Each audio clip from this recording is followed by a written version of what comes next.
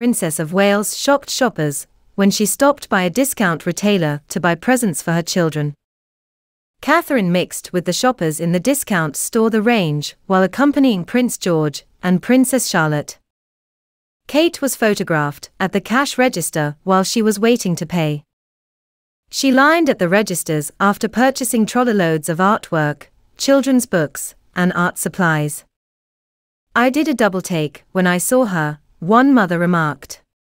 "You wouldn't anticipate seeing royals at the range to be shopping." It is thought that Kate was shopping for other royals.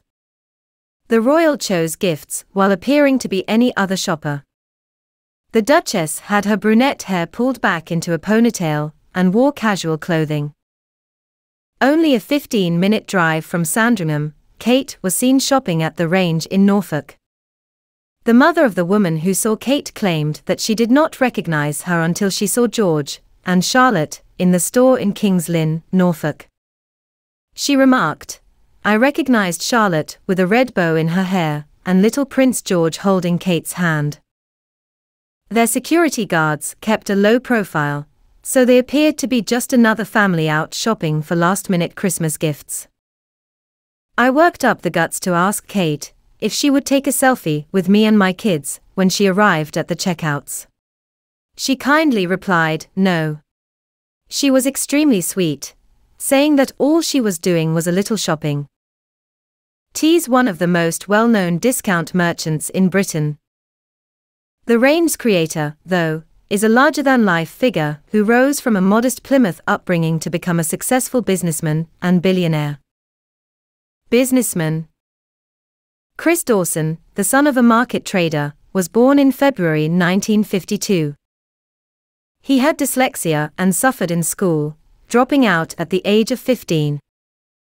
The young man then began working as a fish vendor in Plymouth, peddling his catch out of the back of his truck.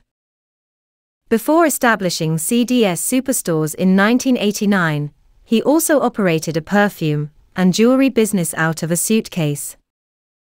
He opened the Range Home, Garden, and Leisure in 1989, marking the beginning of his lucrative company. The market trader, who compares himself to Derek Trotter of Only Fools and Horses, identified the secret to success immediately, and the Range went on to become one of the UK's fastest-growing stores. Even his license plate reads DEII Boy. His estimated fortune as of April 2015, according to the Sunday Times Rich List, was £1.65 billion. When Sarah attempted to purchase a watch from his stand, but ran out of money, he introduced them.